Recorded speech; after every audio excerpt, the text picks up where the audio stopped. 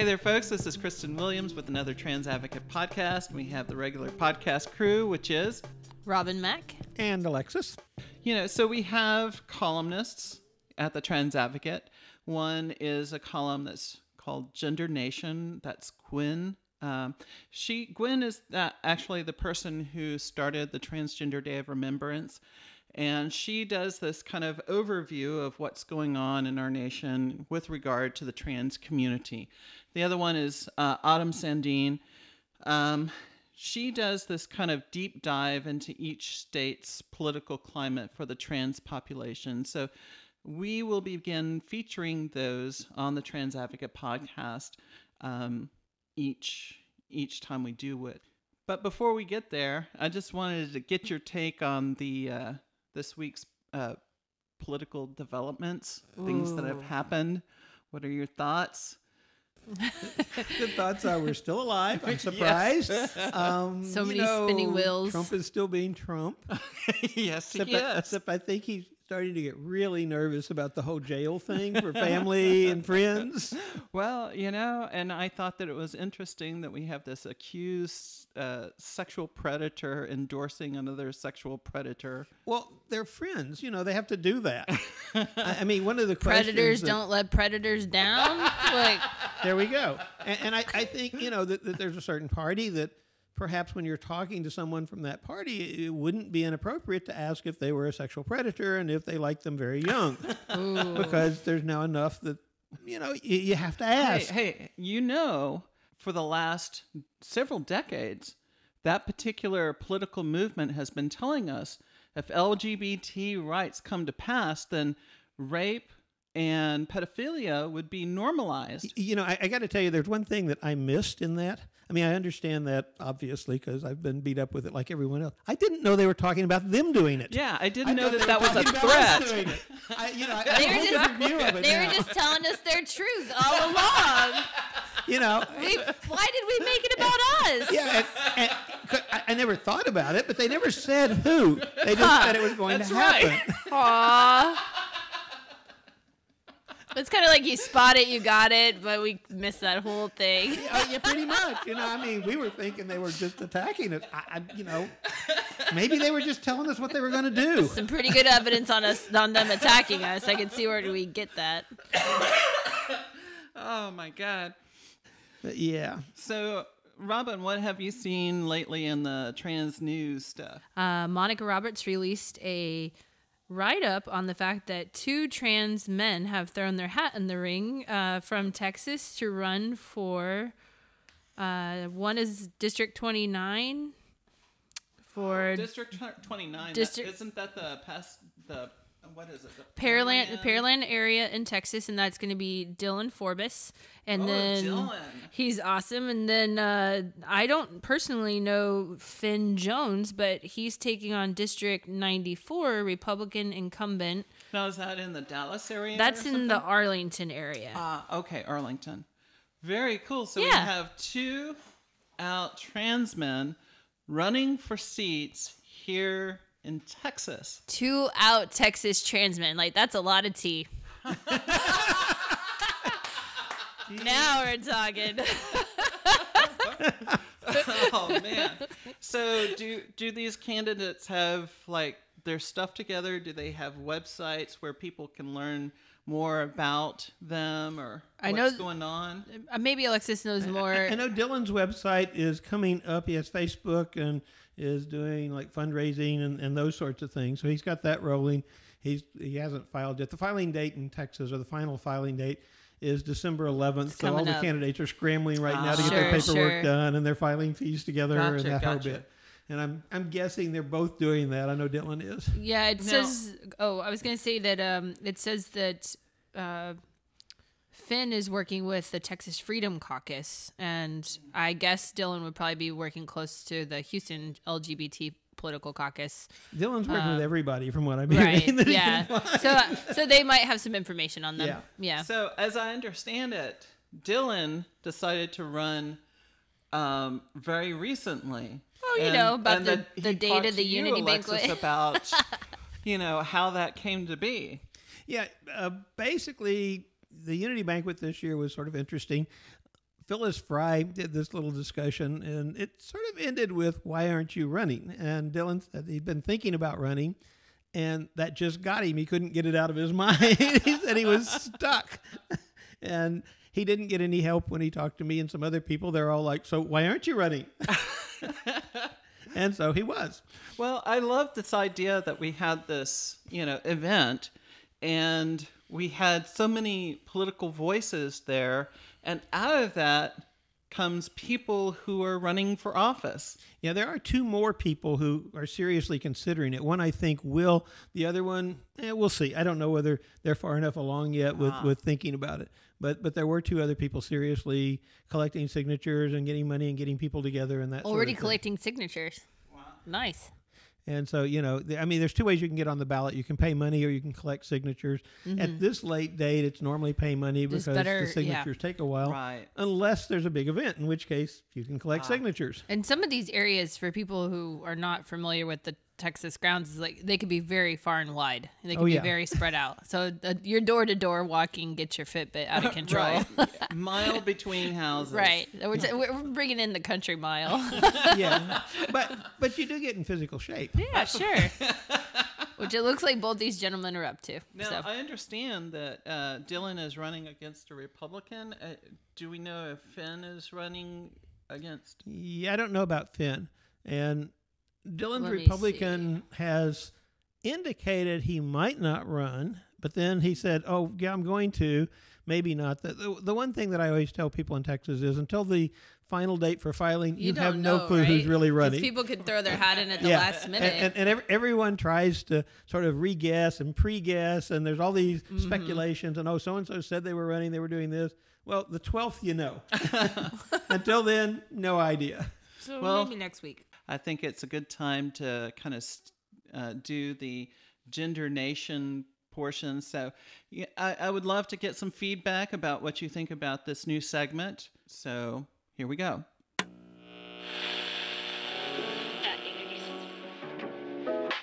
Gender Nation is a bi-weekly TransAdvocate column by the founder of the Transgender Day of Remembrance, Gwendolyn Ann Smith.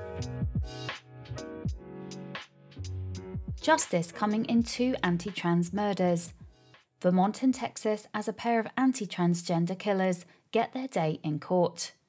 In a grand jury trial in San Antonio, Texas, Mark Daniel Lewis was indicted in the death of Kenny McFadden, an African-American transgender woman whose body was discovered in the San Antonio River on the 9th of April.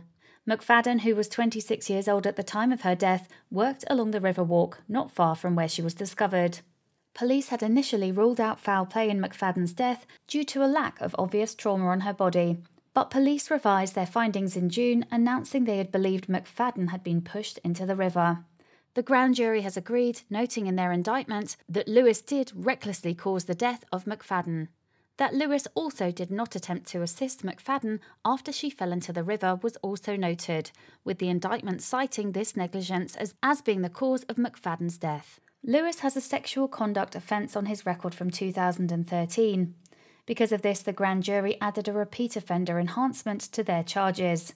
He faces 20 years in prison for manslaughter, though it is unclear how the enhancement will affect this.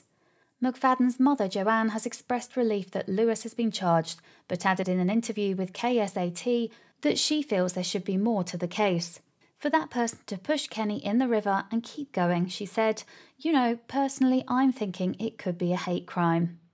Meanwhile, in Burlington, Vermont, the instigator of the beating of transgender man Amos Beede pleaded guilty to her crimes. Myla Barber is one of 4 people charged in the May 2016 murder that began initially as an argument at a homeless encampment. Barber, as well as 4 others, were accused of beating Beede, causing multiple fractures and head trauma, leading to his death. Barber had instigated the attack, leading the other 3 to Beede's tent, and participated in the attack. I just want to say how truly sorry I am that I let any of this happen, said Barber after entering her plea. Beede's sister, Ina McKinley, instantly rejected the plea. There's no apology for something like this, said McKinney. Barber has been sentenced to a minimum of 10 years in state prison. The other defendants will be tried separately. And we're back. It's interesting to have that person reading TransAdvocate content for us. We've had a lot of British accent this fall. So, one of the things that I wanted to kind of get your thoughts about, I transitioned because I wanted to be an authentic person. That was my purpose behind transition. I didn't want to lie anymore. And whatever that looked at like, wherever the transition was going to lead me is what I was committed to. That was it. There was no like end game in mind. I didn't start transition with the idea, okay, I'm going to go all the way, or I'm only going to do this.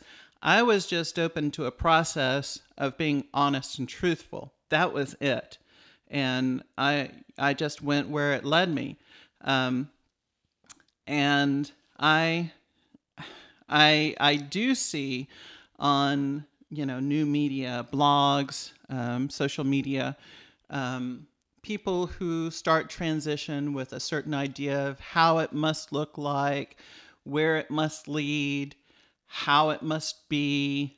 And I think that can be problematic, not only for them, but for the people who are reading it thinking, so this is what transition, this is what being trans is about. And it's when about you, a destination. When you used to do intakes at the Transgender Center and talk to people about like what their process was going to look like and support them in those steps, would you say that it was back then? I mean, like what, early 90s, would you say? Would you say that it was so look-oriented? Because now I see a lot of look-oriented conversations, but right. I can't, I'm just remembering, like, I doubt that was the case for people before the economy crashed. It wasn't necessarily all about looks. So if you're talking about, so we've had several iterations of the Transgender Center. Sure. And we kind of started off with a transgender shelter because no shelters would take trans people, and that was in the 90s. And certainly at that point, the people who I was talking to for shelter, their big thing was, I don't want to be homeless anymore, and this really sucks. And right, the necessities. That was their deal. Which is a big part of transition. I mean, sometimes, like you said, your home changes, your relationships change, not just your hormones. Part of the risk, part of transition is knowing that you are risking everything, literally everything. Yeah, you might not lose your job, but you could. Mm-hmm. You might not lose your family, but you could. Mm-hmm. You might not be beaten, but you could. And right. In fact, you'll probably wind up knowing people who have had really bad experiences out in the world, mm-hmm. and watch them go through that. Yeah, and one of the big things about it is with all of that, if you're too open mm-hmm. and too, here's where I'm going, you may lock yourself into something that along the way you become comfortable and you really don't want to go on, but you're committed. Right. And I've that's seen when that I a lot start to from see people. the really unhappy people. Mm-hmm. You're right. I went to the National Transgender Health Conference. They're about to have one. They do it biannually. Went to the last one. Are you talking about the Philadelphia? No, that is the Philly Health Trans Conference. The National Trans Health Conference is in San Francisco and Oakland. Gotcha. Around that area, the Bay Area. And they try to run it when, I guess, the one in Sweden's not going, the world one. Oh, WPATH. Yes. Mm-hmm. Well, I had the opportunity to table the gender book there, and one of the largest, this is for medical providers only. It's not an open to I don't know, regular average people going to do workshops. That one's more like Philly Trans Health Conference for all people. This is for medical providers to go and learn and talk about things. And one of the most attended workshops was detransitioning, because post economy crash, post more accessibility with hormones, a lot of people are actually detransitioning. They get to one side of the spectrum and they're not happy with it, or they've lost everything and they can't be employed. So they want to know how to safely regulate their body to go back to a livable space. Mm-hmm. And one of the things that Alexis is talking about is also how to navigate those conversations with the people that they've already enrolled into being a certain way. And here I want to plant a flag, because, in in social discourse online, I see the anti-trans groups, the anti-trans people always use detransitioning trans people as a rhetorical tool. Not that they actually care about these people, they just care about them as a rhetorical tool to use in their politic and their various propaganda that they like to spread. There's this claim that there's this new wave of detransitioners and it's scaring trans advocates out of the. I'm like, what are you talking about? No. That's completely their agenda. The medical providers are looking how to. No. These are fathers who took on everything and risked their family or their job or whatever for transitioning, that just want to safely go back. They would never even talk to those people. These are social workers and LCDCs trying to help people not get into addiction because of their depression and stuff. Gotcha. And to have them navigate the realities that happen with your psyche and the hardships it takes to take it on, while finding that comfortable spot in the transition spectrum that they can stay on, that they can live their life in. Right. And a lot of people just go running past it. And again, Right. This is observation over time. It's sort of like, take it slow so you know where you want to stop. Sure. Exactly. Because any place is okay. Absolutely. And that's what a lot of people don't understand. They're like, but I'm not real unless. It's like, no, not true. You're not. You're not real unless you're feeling real and it's right for you.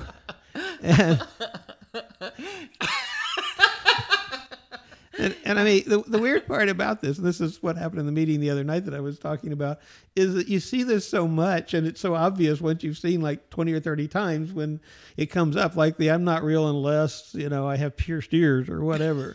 I'm to pick something. Well, I don't have pierced ears, but what can I say? Well, and that's a good point, because who tells you you're not real? And the internet, maybe Society. the family that you're trying to leave, or maybe the people that don't support you, but also a lot of newer transitioning people trying to equal realness and say what realness is. I want to say that this whole concept of realness is something that everybody, regardless if you're trans or not, deals with. Yeah. So if you're a woman in this culture, your body, your natural body supposedly is supposed to look like this. The double extra large is size 6. Yeah. And it depends on the decade. Depends on the decade. Yeah, exactly. What it's supposed to look like. You need to go get liposuction. You need to increase your breast size.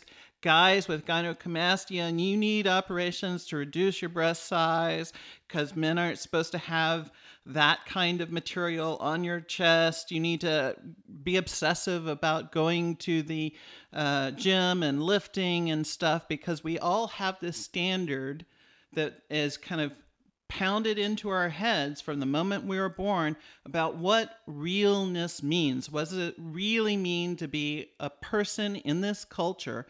And so, of course, when people start transitioning, they're going to then wonder, okay, what does it mean to be a real trans person? After we've been looking at what does it mean to be a real man or a real woman all of their lives.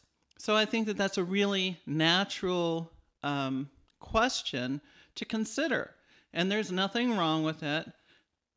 What gets problematic is whenever people just decide, okay, well, for me to be a trans woman, that means that I need to arrive at this destination and it needs to look at this or that, and then I'll be happy. There is something, and it's been probably a year and a half since I saw it, that someone was circulating on the internet, and it's a checklist, and it's sort of like you have to do all these things to really be a trans person. And some of them are really interesting. I mean, I'm like, didn't know that, probably not going to do that. Well, and it reminds me of Kate Bornstein's speech at our Unity banquet, where she was kind of overviewing the gender spectrum, overviewing how things could be in a sort of default setting, like we're talking about, like a little nitpicking setting. And in the trans community, we have the opportunity to raise the bar, raise the standard of what solidarity looks like, what community looks like. You know, we don't, we have the potential to not be the type of people that say, oh, you're not enough if you don't do X, Y, and Z. Right. You know, we could actually be, oh, you say you're this, I get it, and I honor you, and that's awesome. Let's move forward, fellow human. You know, like, wouldn't that be great? But, you know, that's sort of like communism. Theoretically, it's a great idea until someone says, well, I'm a little better than you, though. At which point the competition is on. I have bigger breasts than you do, That's or perkier, or I think there's always a higher level of fabulousness, I can wear higher heels but it than doesn't you have to can. make anybody else Again, worse. That's just a common condition within humanity. Humans. The norm. Cis people and trans people. We can and I'm reshape sure the norm. intersex people, of all people, there's always going to be somebody there going, you know, your body, your clothes. But your I'm with her. Like, if presentation. you take all you have to transition your life, because you don't just transition your body. If you take all you have to transition your life and your body, then you're up to the challenge of being a better human. Like, we could really make a shift for this. That's what I'm out for. yeah, and the only problem is that definition of what the word better means. Well, You know, I like words like well-being, beneficial, those kinds of things. So Actually, I'm good with better if I get to define it. sure. You know, it's sort of like dictator. I think dictators are wonderful if I'm the dictator. Oh, man.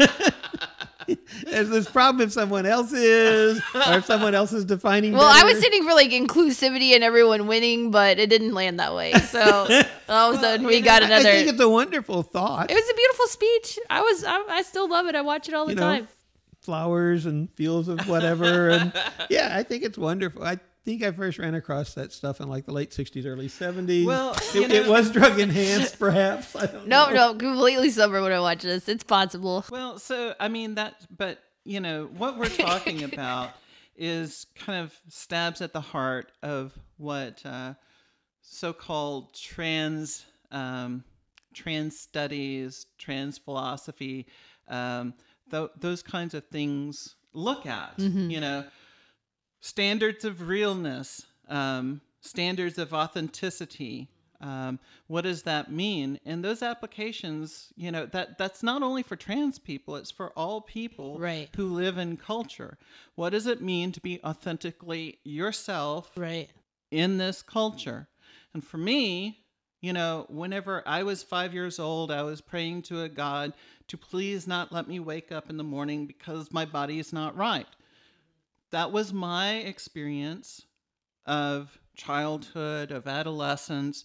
I tried to transition in my teens, living in a small Texas town. It did not go well, and I so-called detransitioned. So in that respect, I am too one of those people who detransition. Sure. And it wasn't because, you know, I found It all wasn't this- because you changed your mind. Right. It was because I got tired of having beer bottles thrown at me, being kicked out of Yeah. places, being kicked out of my school. Around what year was this? This was mid to late 80s, up until 88. That's whenever I detransitioned. Okay.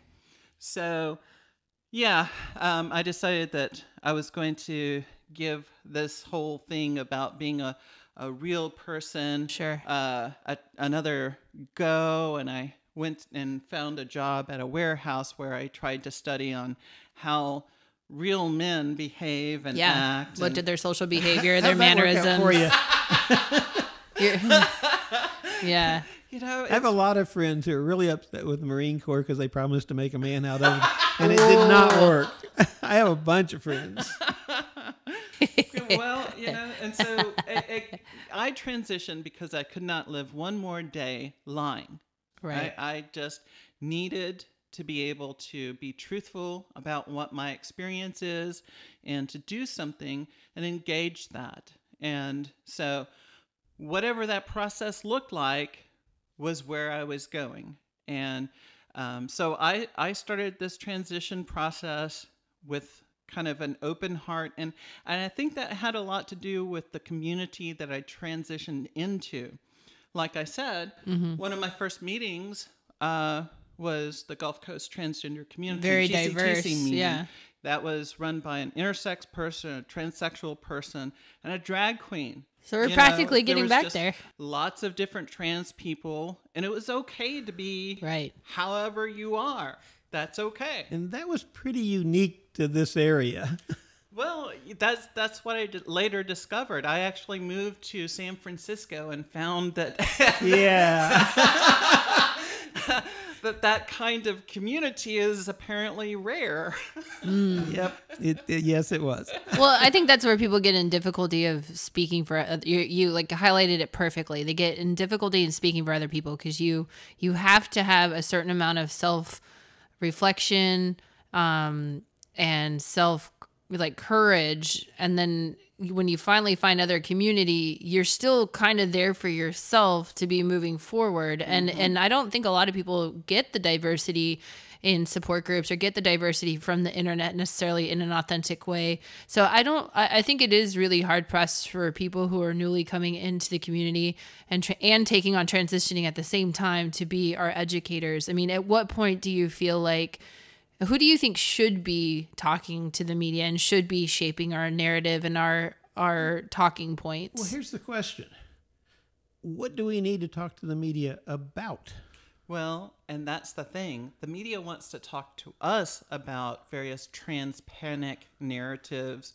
Oh, we came up with this, and what do you think about this person over here who said this awful thing about trans people? When we switched the narrative from, oh gosh, it was horrible, nobody could get hormones or anything after Harvey, to the results of our working on this for 20 to 30 years are that everybody got what they wanted.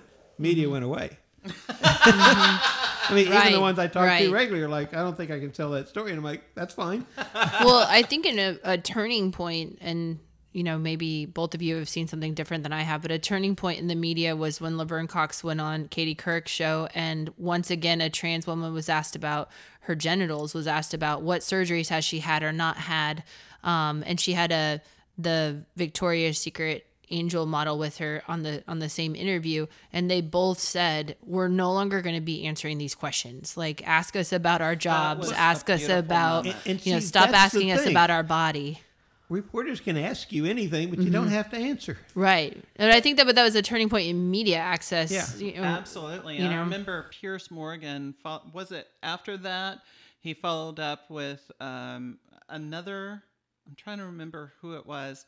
Anyway, the person there, he asked the same thing, and it was about that time. Yes. And they were like, no, not it. I don't need to come on to this television show and tell you what my genitals And of all look like. people, Katie Couric tried to make it into a quote unquote teachable moment. And to people in the trans community, that was rude, but it really was a teachable moment for the rest of the nation, I think, because it's like, attention all reporters, knock it off. Right. Attention all reporters. We're moving on with our narratives. We're moving on with our careers. We're going to be adding more substance. And I don't think that, Laverne Cox has said that she didn't go on there to take the interview in that direction, but she just wasn't going to let it go backwards anymore.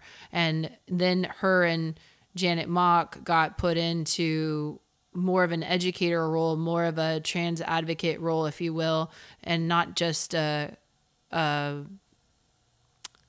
film star and an author like they were setting out to be. They became you have to use your voice and your platform spokespeople. So a lot of people have gotten under them and worked with them, but I don't think they started out wanting to be that. Those two individuals, they weren't brand new to all of this stuff. They had done their work and had a solid foundation of understanding of what is it like to be trans? What are the different ways of being trans? How to speak about this process in a way that isn't exclusive or belittling of other people's experiences. So, and when they started to speak about their experiences and to draw boundaries for the media and have those boundaries respected, that seemed like that was a bit of a turning point. I wonder what media would look like if we could ever have an honest discussion of trans issues. I'm almost wondering if there would be any interest in it at all, because it's such a nothingness. It's such a nothing burger. It's, yeah, we transition. And Well, and I think that's what Alexis was getting to, is like, what would we talk Pretty to boring. yeah, what would we talk to the media about? And even if you take like someone like Jazz Jennings, a young female, male to female youth, growing up early, transitioning, completely supported, telling her story from the get-go, from being 4 to 5 years old on a girls' soccer team, not able to play because she doesn't have her gender marker matching female. I mean, they have done over and beyond in advocating and educating and using their family for visibility. And now they have a talk show, or not, it's not a talk show, but it's a reality show also. And it has a reality spin to it. And it's really just highlighting her life. Like, what is it like to be this trans woman teen dating? What is it like to be this trans woman teen going in and talking about surgeries and hormones? So I think we're kind of, after we highlight a few, it's not going to be like that interesting. And, even then her show's not staying on. And they're not getting viewers. Most of the conflict that is depicted in trans people's lives isn't personal conflict. It's not something that we're conflicted about within ourselves. It's the material condition that we live in our culture. It's these assholes over here are trying to impose XYZ upon me, and how is that for me? How am I going to deal with that? How am I going to respond to it? My friend just got beaten up. Right. How do I deal with that? How do I respond to that? I can't get a job, or I have a job and now I'm afraid of losing my job because I don't have protections. And as much as we have all the political media agenda, if you will, we have social media like platforms, but we also have like YouTube where people and Vimeo, and all these video places where people are literally documenting all of their transition and just putting it on there. They're even showing their coming out times to their mom and their dad. It's completely searchable. And that's not even age specific. It's a lot of people. So I would just wonder where we're heading, because there's got to be some tipping point, and maybe in documenting things, because we highlight Caitlyn Jenner, but there were plenty of YouTubers that were out and transitioning, and they have way more followers to some degree. They just don't have a TV network that they bought into. They didn't get a $100,000 makeover job. Right. And I'm talking just makeup, not the surgery part. And of course, TV platforms that highlight things like the Kardashians and, in Hollywood are going to also highlight something like her and Vanity Fair and whatnot. But it's interesting to see like who still reads into things like Vanity Fair and who still reads into things like her shows versus YouTube narratives or subscribers in different areas. How did you find people that were like you when there were no words for it? Transgender is kind of a newer word. Oh no! How did you find trans to begin people? with, I was considered special. Just special. That's what they considered me in Southern Illinois. I was special. And I talked to an older drag queen, and she was like, she said, I miss the day when we just had a secret. Like, that was more fun. Like, you figure out what the secret is.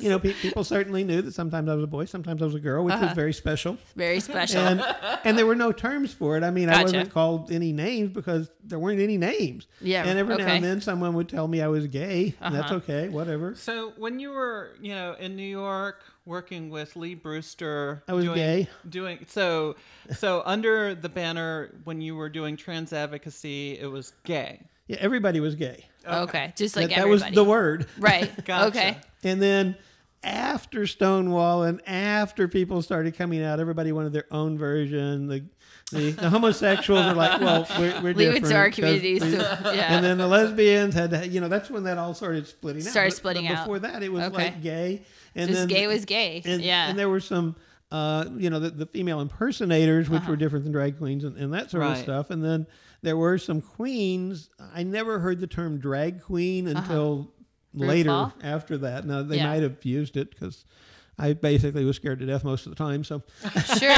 you know, Sure. it was. What can I say? And how did you find people that were similar? Like, how did you find community? Was it just... How did you find Lee Brewster? Well, the way I found Lee Brewster was that I was in Chicago for something. My grandfather owned some buildings in Chicago, and I used to go up there to sort of have fun, even, you know, when I was sort of young on the teenage side, and it was nice because there were actual trains that actually worked, and so you could go up there. And so I was up there, and someone mentioned this meeting that was being held about all sorts of, you know, strange gay homosexual type people, about how they were going to communicate and like that. And it was at a hotel, and so I just went and wandered around, and there were some people that seemed sort of cool and didn't seem to worry a lot about their genders and all those sorts of things. And so I started talking to him, and one of the people was Lee Brewster. And he was doing some stuff, and there were a lot of other people there, and they were talking about starting to put out newsletters and mimeographs, and like some of the discussions had to do with whether they'd actually survive through the mail, because this was like the crank out the blue, it smells like ammonia and you get really high, smells, I still like the smell of that type thing. So there were all sorts of things like that. And that was the first or second homophile, what was it, the National Homophile, I can't remember the name of it, but the so-called gay rights movements. Yes, but I didn't know that. Together at those meetings. I didn't know that. I just sort of dropped in and participated. You know, I mean, because I'm like a 16-year-old kid trying to act 18. Okay, you know, let's be really clear on this. And it's working. You know, I don't think anyone cared. And that. So then Lee's like, oh, you know, any chance, you know, you can come to New York? And I'm like, well, probably not right now because the train doesn't run there, and I'm just getting a driver's license. But then shortly thereafter, when I ended up at Purdue, it was like, okay, I'll come over and do some stuff on weekends. And the typical joke was, well, am I going to be like beaten and arrested?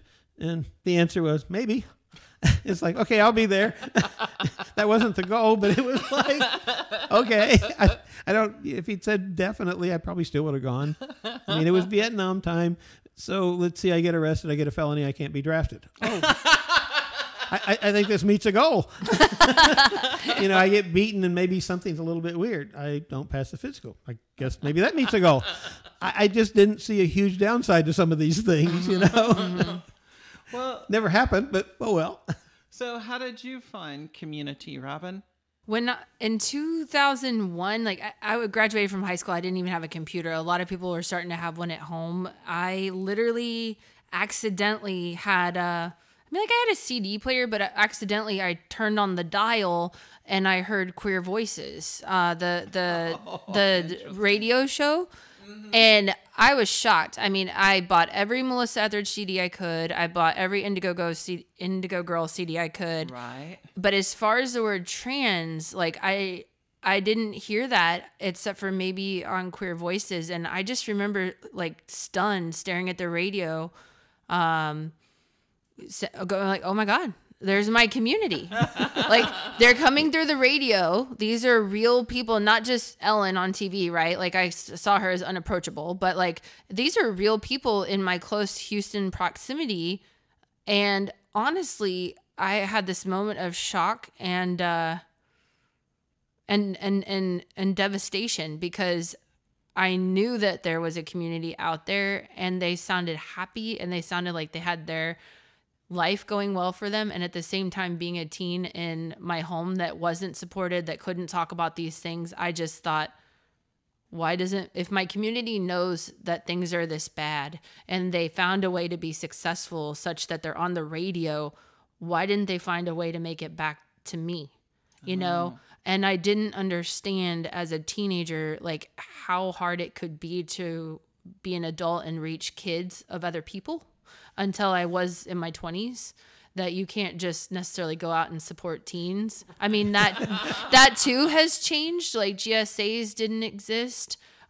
This was in a time where Klein High School was in an argument with the, what do you want? I get my, it's not UCLA. I get the ACLU. I mix up my acronyms. Oh, gotcha. I had a friend, Marla Dukler. She was, a lesbian in high school, and she wrote a request to have a GSA, and they denied it, but her school was able to have things like the yacht club, the gun club, the whatever, but not the GSA.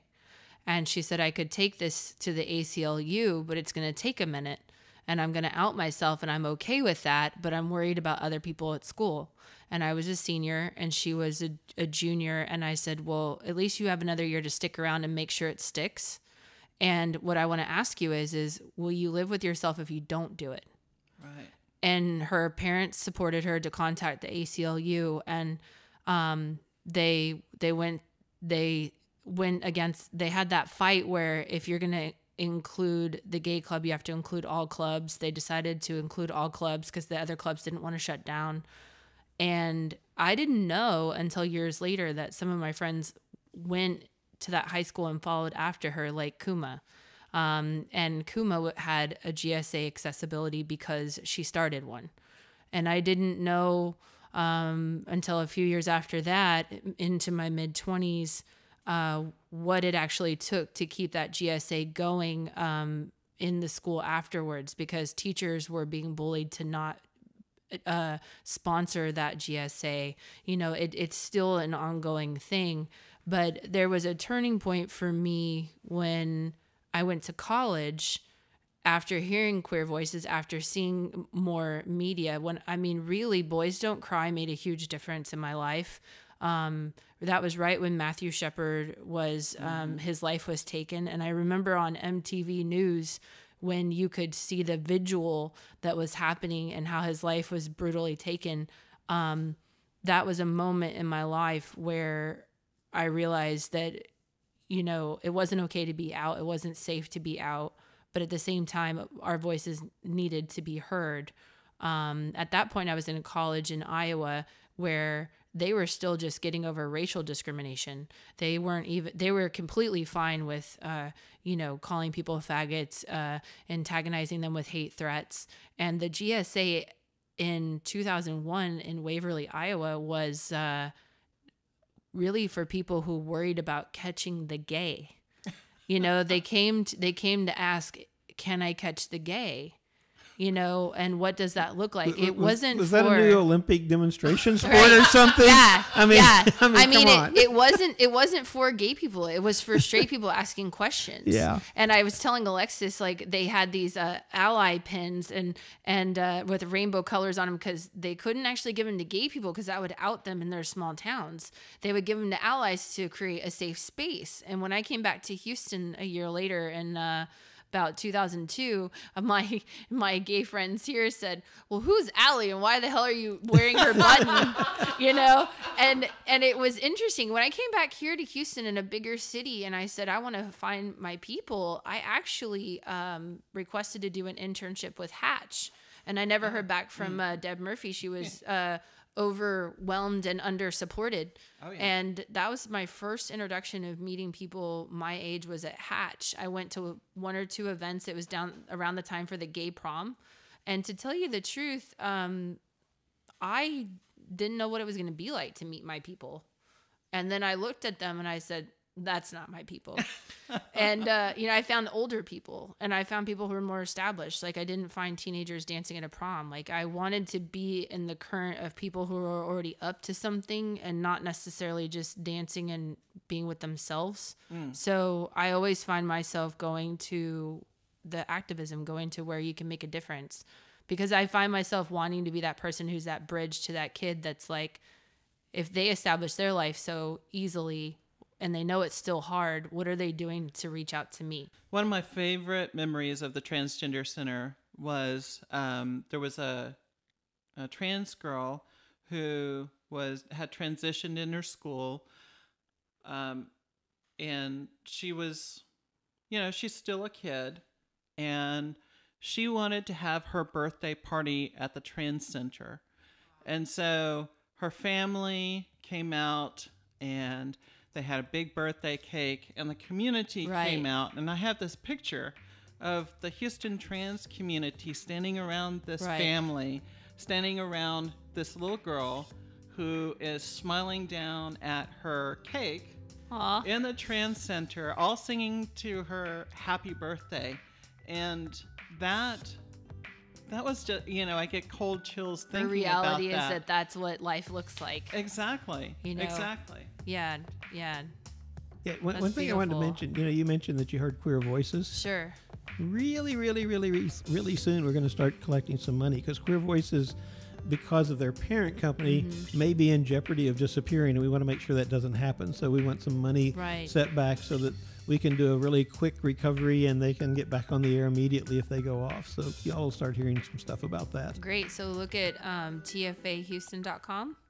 It will come out on there and some other things within, usually, I think it'll be about January 1 when we start it. Okay, great. And speaking of not folding out, keep volunteering.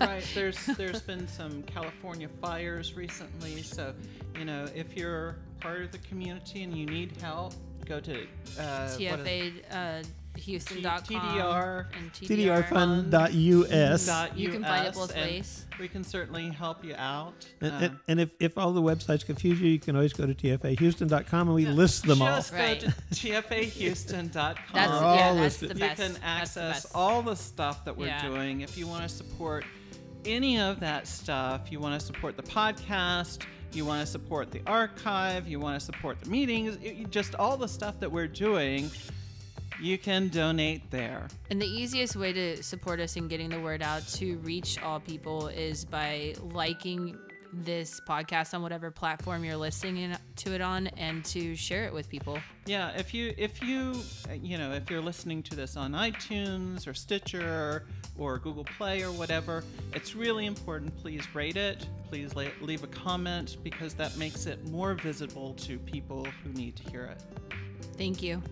So, I guess we'll be checking in next week, yeah? All right. We'll see you next week. Bye. Bye. If you like hearing Trans Advocate essays and podcasts, you can find us on iTunes, Google Play, and Stitcher. Please rate and review us. This really helps our work become more visible. If you have any comments or suggestions for who we should interview next on our podcast, we'd love to hear from you. You can find us on Facebook or Twitter, or through our contact form at transadvocate.com. Alternatively, you can call our tip line at 708-274-7826. If you're a member of the trans, intersex or genderqueer community and need help because you're a victim of an officially declared disaster, you can get it at our Trans Disaster Relief Fund at tdrfund.us. If you're a trans or a trans ally and are currently going to college or trade school, you can apply for one of our scholarships. Moreover, if you need help getting the word out about your trans community fundraiser, we'd love to help you get the word out. The Trans Advocate is a project of the Transgender Foundation of America, a 501c3 non-profit organisation. Lastly, remember to always register and vote, no matter what.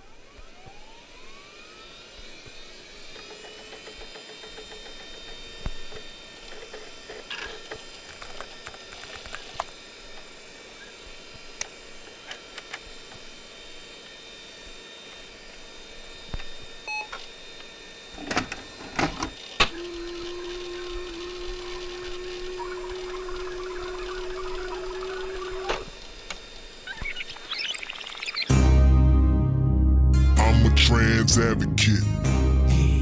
You know I'm a trans advocate. I'm rocking with the trans advocates. Yeah. Exclusive instrumentals.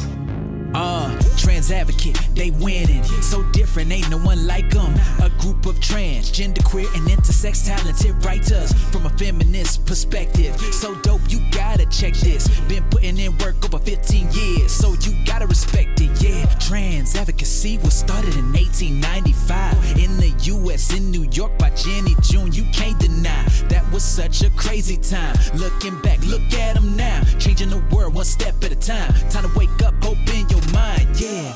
Investigative reporting, current information. So many people, they reaching, spreading over the nation. Diversity, and it's about time. Go to TransAdvocate.com. 708-274-7826. That's the hotline, yeah. Shout out to Cell 16 and the Lesbian Tie Collective.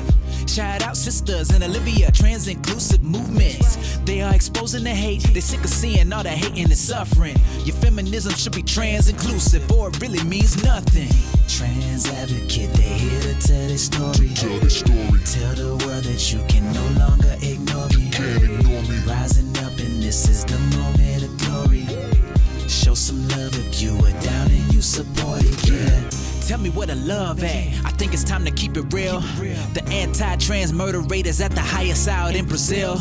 Trans Advocate website made a site just for the cause. The way that people look at trans community will surely leave you appalled. It's time to challenge what you think about the concept of gender identity. Saving lives from the bullies, treating all the trans people like enemies. Started up a non-profit org that's 501c3. Fact checking what they're saying online. Trust me and believe me. They bringing the truth to the light, dragging it while it's kicking and screaming, educating the people. Remember that sex in the body is gender, helping the world is their agenda. There's so many people that we can't forget who started way back in the era of the pre-disco feminists. Dana Densmore, Robin Tyler, Ruth Hirschberger, oh yeah, Poppy Northcutt, Catherine McKinnon, to name a few, and we applaud them. They ain't taking no shortcuts, all truth and it's straight facts. However you identify, it's all love, but hate, we hate that, yeah. Trans advocate, they here to tell their story. Tell the story. Tell the world that you can no longer ignore me. Can't ignore me. Rising up, and this is the moment of glory. Show some love if you are down and you support it, yeah. Trans advocate, they here to tell their story. Tell the story. Tell the world that you can no longer ignore me. Can't ignore me. Rising up, and this is the moment of glory. Moment of glory. Show some love if you are down and you support it, yeah. TransAdvocate.com, 708-274-7826. We support those in respect that the world has tended to forget and neglect. Y'all are missing out on some amazing, intellectual, and talented individuals, all because of your prejudgments. But we're gonna change that. We're gonna open the world up and realize that we should show more love than hate. Don't be behind now. Yeah. One love. Let's go.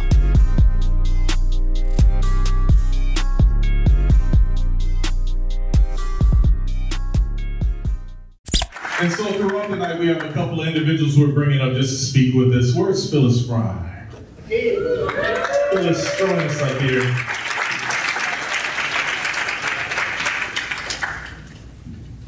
Thank you very much. As all of us sit here and drink and eat and listen, and the time goes by, you're thinking, when is there going to be a bathroom break? Okay, what would have happened if the bathroom bill had passed? No, I'm serious. What would have happened if the bathroom bill had passed?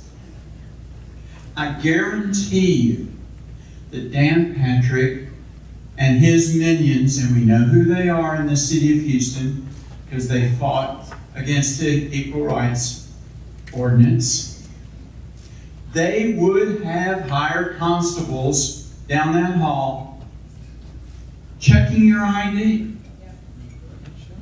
They would. They would see it as a duty. That's how important it is.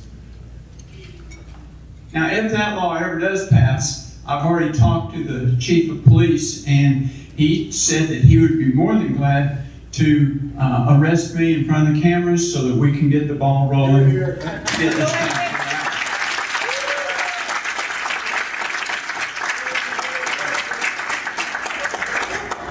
But really and truly, you've got to think about the timetable.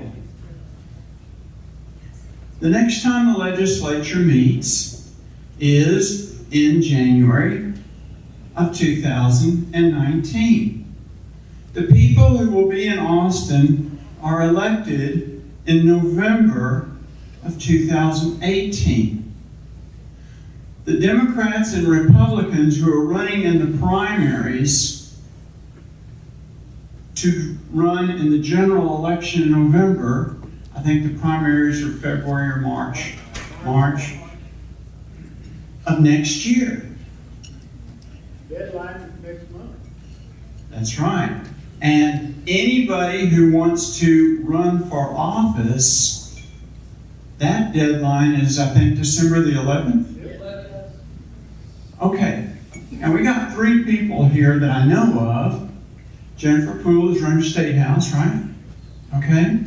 Fran Watson is running for State Senate.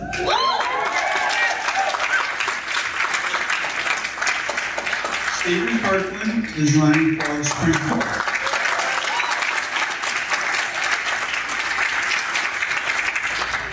Why aren't you running? Why aren't you running?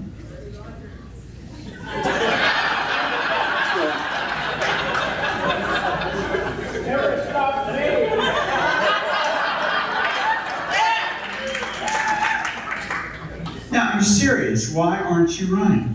Now, if you want to do something to help, she needs your help, and he needs your help, and she needs your help. Volunteer help, monetary help, phone call help, all that other kind of help. But you know what? We need more of our people on the ballot. Okay, you're probably thinking to yourself, man, I ain't gonna win. Didn't bother me. That's right. And what happened when you ran? I found friends. Not only that, but the media wanted to know what you had to say. So that means that if you file for a House office or a Senate office, I don't care if you file as a Republican or as a Democrat, and I know there's Republicans in here because you always come up to me and with a big smile on your face, I'm Republican. And that's fine, because there's a lot of bad Republicans out there in office, and there's a lot of good Republicans, okay, who are scared to stand up for what's right. There's a lot of good ones. We gave an award to one. Thank you, sir.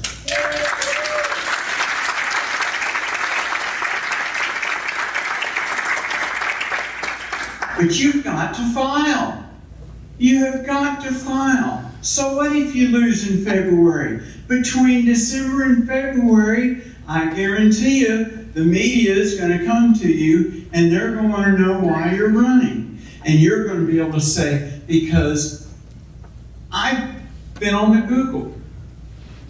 And I have gone to the Texas Penal Code.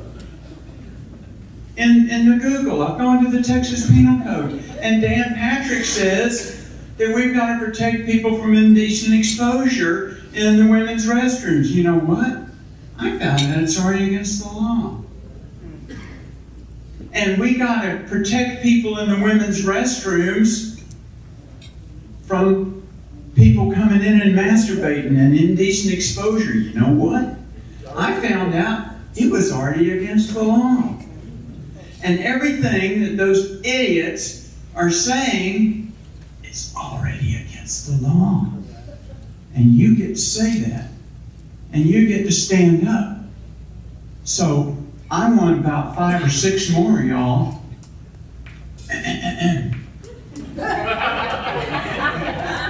to run. I don't care if you lose in February. You've got to run. And that's about all I've got to say.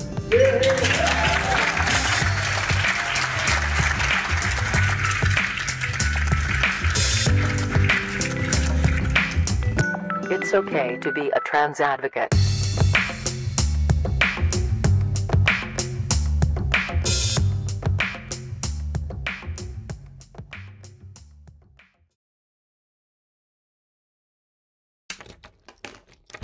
This TransAdvocate podcast was produced by Cristan Williams and is copyright by the Transgender Foundation of America, all rights reserved.